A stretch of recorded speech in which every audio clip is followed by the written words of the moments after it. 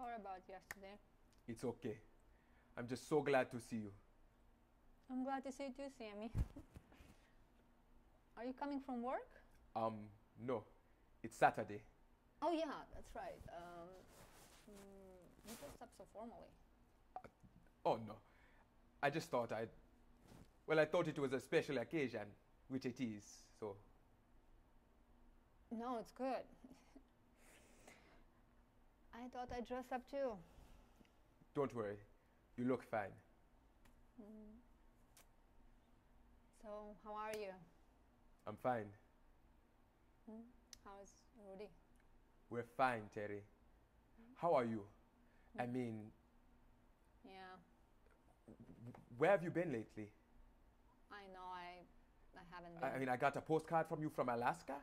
Yeah, I was there for a while. But that was last fall, Terry. I know I've been out of it.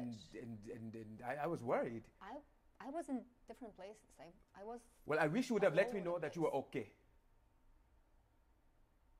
Okay.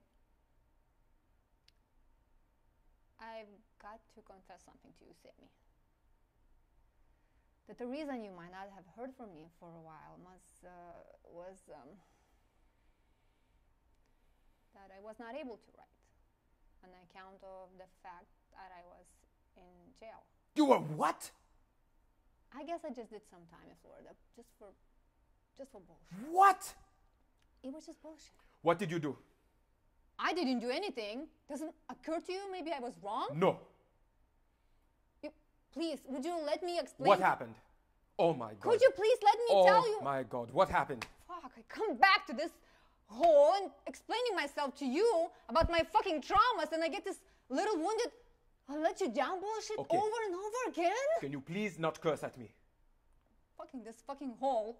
And again, I have to explain to you myself. Hey, I don't hear from you for 6 months, and then I'm sorry. you show up, and I'm I don't know if sorry. you've been alive or dead, and you show up out of nowhere and tell me that you were in jail. I'm fucking sorry. Really, sorry, Sammy.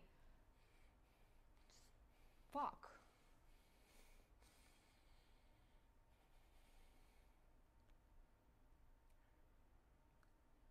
Can I ask you something, Terry? Sure. Well, I mean, do you even go to church anymore? Can we not talk about that shit again? Do you? No, I don't, Sammy. Can I ask you why not? Yeah, because I think it's ridiculous. Well, can you tell me without, like, denigrating what I believe in? Because I think it's primitive, okay? It's fairy tale. Well, have you ever considered that maybe it's part of the reason why things have been so difficult for you? No. I mean, not only have you lost your feeling of religion, but your any kind of anchor, any kind of trust in anything. Yeah.